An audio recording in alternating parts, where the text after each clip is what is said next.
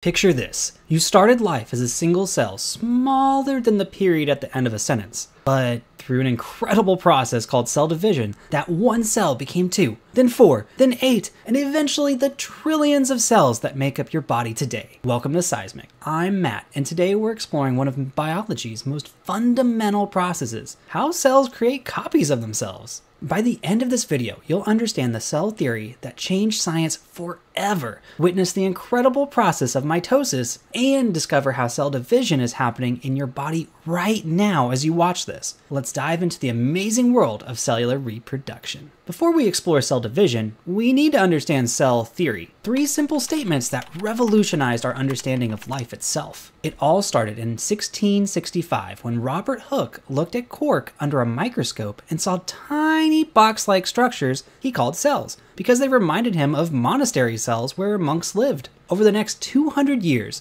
scientists like Anton van Leeuwenhoek, Matthias Schleiden, and Theodor Schwann made more discoveries that led to cell theory's 3 fundamental principles. Principle 1. All living things are made of 1 or more cells. Whether it's a tiny bacterium, a towering redwood tree, or you. Every living thing is cellular. Principle number 2. The cell is a basic unit of life. Just like atoms are the building blocks of matter, cells are the building blocks of life. Everything alive does metabolism, growth, response to environment, all of that happens at the cellular level. Principle number 3. All cells come from other cells. This was revolutionary. Before this, people thought life could spontaneously appear from non-living matter, but cell theory established that new cells only come from existing cells dividing. These 3 principles remain the foundation of modern biology and medicine. Understanding that all life is cellular helps us understand everything from how we grow to how diseases spread. So why do cells go through the complex process of division? There are really 3 main reasons: growth, repair, and reproduction. First, growth. When you were born, you had about 26 billion cells. Now you have around 37 trillion. Every time you grew taller, gained weight, or developed new abilities, it was because cells were dividing to create more cells. Second, repair. When you get a cut, scrape, or bruise, specialized cells rush to the site and start dividing rapidly to replace damaged tissue. Cell division is your body's natural healing mechanism. Third, reproduction. For single-celled organisms like bacteria, cell division is reproduction. One cell becomes 2 independent organisms. For multicellular organisms like us, specialized reproductive cells undergo division to create eggs and sperm. But here's a key limit. Cells can't just keep growing bigger and bigger. As cells get larger, their surface area can't keep up with their volume. They reach a point where they can't efficiently transport materials in and out anymore, so they must divide in order to stay healthy. Cell division solves this problem by creating 2 smaller, more efficient cells from 1 large cell. It's like splitting a crowded classroom into 2 smaller classes. Everyone gets better service. Before a cell can divide, it goes through the cell cycle, a carefully orchestrated series of phases that ensure division happens correctly. During G1 phase, the cell grows larger, produces more organelles, and carries out its normal functions.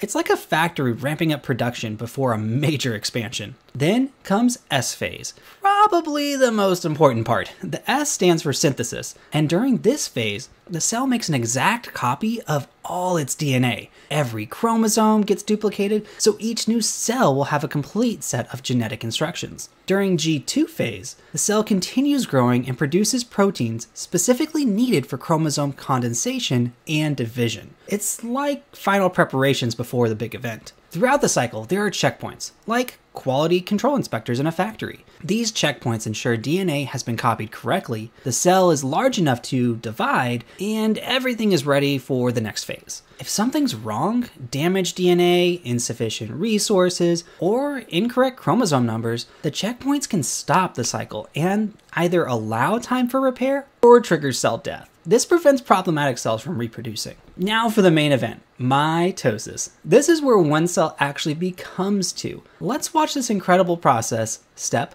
by step. First, prophase. The copied chromosomes condense and become visible under a microscope. Each chromosome consists of 2 identical sister chromatids joined at the centromere. The nuclear envelope starts breaking down and structures called centrioles move to opposite poles of the cell. Next, metaphase. All chromosomes line up at the cell's equator, called the metaphase plate. Spindle fibers from the centrioles attach to each chromosome. It's like organizing all the chromosomes into a perfect line before the big split. Then, anaphase. The sister chromatids separate and move to opposite ends of the cell, pulled by the spindle fibers. This ensures that the new cell gets exactly the same genetic information. During telophase, nuclear envelopes reform around each set of chromosomes, and the chromosomes begin to uncoil. We now have 2 nuclei in one cell. Finally, cytokinesis divides the cytoplasm and organelles between the 2 new cells. In animal cells, the cell membrane pinches inward. In plant cells, a new cell wall forms right down the middle. The result? 2 genetically identical daughter cells, each with the same DNA as the original parent cell. The entire process takes about 1 to 2 hours in most human cells to complete. Cell division is usually incredibly precise, but sometimes things go wrong. And understanding these problems helps us appreciate how amazing normal cell division really is. Cancer occurs when cells lose their normal division controls. Instead of dividing only when needed, cancer cells divide constantly and uncontrollably. They ignore the checkpoints that normally prevent problematic division. Sometimes chromosomes don't separate correctly during division, leading to cells with too many or too few chromosomes, and this can cause genetic disorders or even cell death. Environmental factors like radiation, chemicals, or even normal cellular aging can damage DNA. If this damage isn't repaired before division, it gets passed to daughter cells, potentially causing problems. Understanding cell division helps doctors treat diseases. Many cancer treatments specifically target rapidly dividing cells. Radiation and chemotherapy work by disrupting the cell cycle in cancer cells. Scientists are also exploring how to enhance beneficial cell division, like helping the body heal injuries faster or regenerate damaged tissues.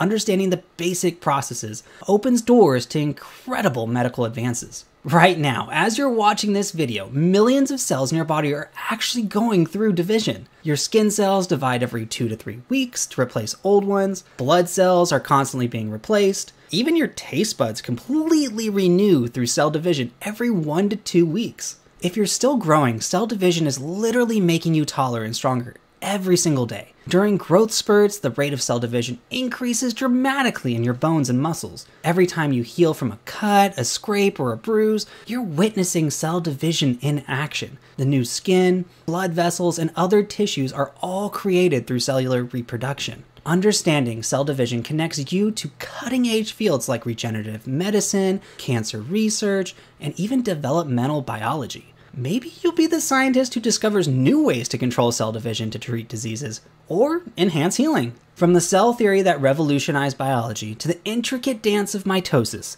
cell division is truly one of life's most fundamental and amazing processes. Every living thing depends on the ability of cells to create perfect copies of themselves. Understanding these processes opens doors to careers in medicine, research, biotechnology, and so much more. Cell division is the heart of everything from cancer treatment to tissue engineering. Now, don't forget to subscribe for more amazing science videos. And let me know down in the comments what aspect of cell division amazes you most. Thanks for exploring the incredible process of cellular reproduction with Sciesmic. Want to explore more about cells, biology, and life processes? Check out our complete middle school science curriculum at Sciesmic.com, where every student can learn, grow, and achieve.